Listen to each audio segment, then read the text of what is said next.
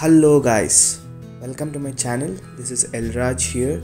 Today I'm going to show you a new photo editing tutorial of your sunset images. So watch the full video, and once you're completed with the tutorial, you will be able to edit your sunset images from this to this. So let's get started. Hello guys. So now I am on the Lightroom app. So I'm going to open the image that I'm going to edit today. So on the right side of the app, you will be seeing a lot of options here. Let's first go to the lighting option. So this is the lighting option here, and we'll start editing now. First thing is exposure. So we'll increase the exposure to 20, and we will take the contrast to 80. See, the contrast will boost up the details on your image. And highlights, we will take it down, deep down. This will be punching up all the clouds in the background. So I'm taking it down to -95. And shadows, I'll be further reducing the shadows so that it looks kind of moody. Let it be -25. And whites, the sky looks more whitish here, so I am reducing it so that the colors will come out. This one also I am making it as -20. And blacks +10. Next I am going to the colors tab. So this is the colors tab here. And now the main thing about sunset is the warmth in the sky. So to increase the warmth, you have to increase the temperature. So I'm increasing the warmth to 20. And tint is about how the photo color looks. So I'm going to keep it to just +5 so that the sky looks a little bit pink. Sunsets are always vibrant, so I'll be increasing the vibrance to 30. And saturation is about the amount of colors that are being visible on the image. That also I will slightly increase, 20. So next I'm going to the mix tab on the top right corner here to adjust the individual colors now. So first one is the red. HUV is the thing that is being used to change the color of the image. So in this case, red, I'm going to make it a little bit dull, so I'm taking it to 20. Saturation of red, I want to increase it to 10. And luminance means the amount of light in that particular color, let it be 5. Next, orange. So orange, I want to make it kind of reddish orange, so I am bringing down the HUV, so let it be -20. And saturation, again I'm increasing it to 10. Luminance also +5. Next is yellow. So I want the image to look warmer, so of course I will be taking it to more yellowish side, that is -10. Saturation, let it be 0. Luminance also let it be 0. Next, the green.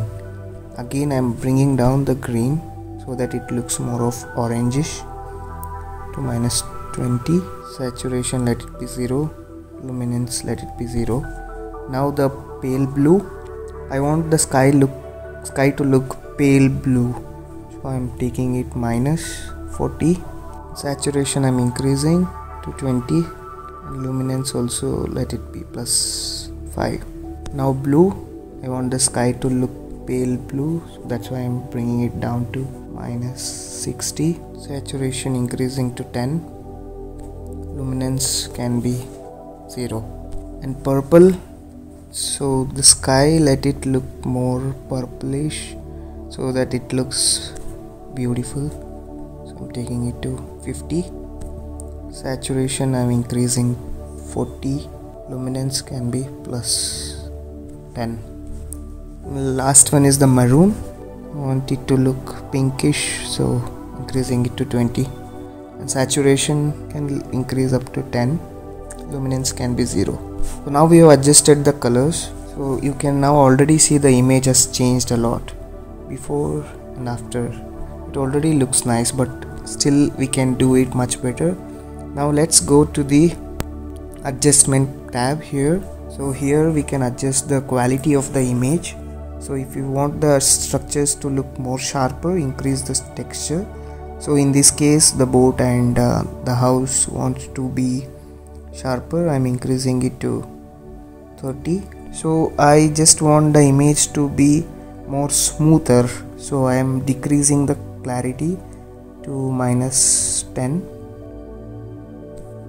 And dehaze, so this is the main key factor to punch your image by decreasing the shadows and increasing the contrast. So I'm bringing it up to 50. So once you do this, the image becomes too noisy. I will tell you how to decrease the noise in a while. So next I'm going to the noise reduction tab here. So to reduce the noise, increase this noise reduction. I'm increasing it up to 85. So the image becomes like kind of very smooth. Bringing it down to 75. And there is another thing called color noise reduction. Whenever there is a lot of colors in the image, you can use this to decrease the noise in the colors. Bringing it up to 50. So now you can see the image looks more smooth. If you want to make it further smooth, you can increase the smoothness. I'm increasing it to 70 and decreasing the details to 30. So now you can see this is before and after. Before and after. You can create a preset of this particular editing that you have done, so that you can directly use it on any of your sunset images. So to create a preset, go to the top right corner here, 3 dots, then press preset, naming it as sunset 4 because I already have 3 sunset presets in my phone. And then right. So now let me try this preset which I created for other sunset images. So this is one of the image that I shot in phone. I am going to apply the preset. To go to your presets, you can go down, scroll down. So this is the preset tab here. So right just now I created this preset called sunset 4. So if you just click it, it's perfect. Before, after. So let us try for this beach sunset image. So going to the presets, sunset 4 which I created now. Isn't it amazing? Before and after. So I'll look at this picture now. It's a silhouette taken during the sunset, and let me show you how this preset looks on this image. So I'm going to presets again, sunset 4. Wow, this is amazing. So before and after. So this preset is very much suitable for silhouettes. You can use it. So that's it guys, you can use this preset on any of your sunset images after you edit. That's it. Thank you, and please like this video and share it to your friends, and leave a comment if you have any doubts, and subscribe to my channel, and don't forget to press the bell icon on the right side so that you don't miss my next tutorial video. Thank you, have a great day. Bye bye.